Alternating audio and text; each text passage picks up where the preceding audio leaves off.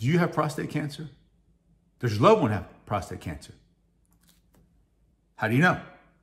In this video, you will learn the risk factors, the signs, how to screen for it, and the prevention for prostate cancer. The number one sign of prostate cancer are no symptoms at all. Next sign, difficulty with urination. Then there's a decrease in the flow in the urine. Or you can have blood in your urine, blood in your semen, and yes, erectile dysfunction. Now, what are some of the risk factors? And one thing that we do know is that 1 in every 8 men will be diagnosed with prostate cancer. Listen to this important stat. Prostate cancer is 95% curable if caught in the early stages. And unfortunately, it's only 31% curable if caught in the advanced stages.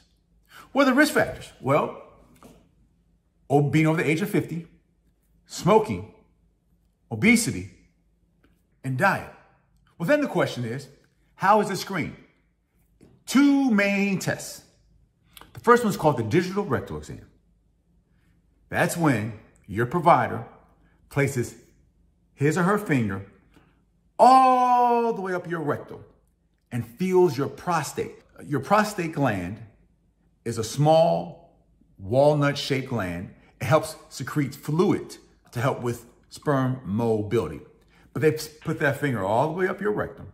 What they're feeling for are hard nodules or masses. The next test is called a PSA, prostatic specific antigen.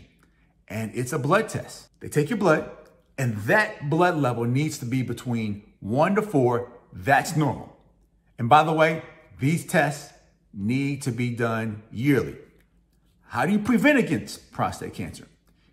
Eating a healthy diet, which is rooted in fruits and vegetables, not smoking, taking vitamin D, vitamin E, and selenium. Watch my video on vitamin D to find out more about vitamin D. Be sure to hit the subscribe button, and I'll see you in my next video.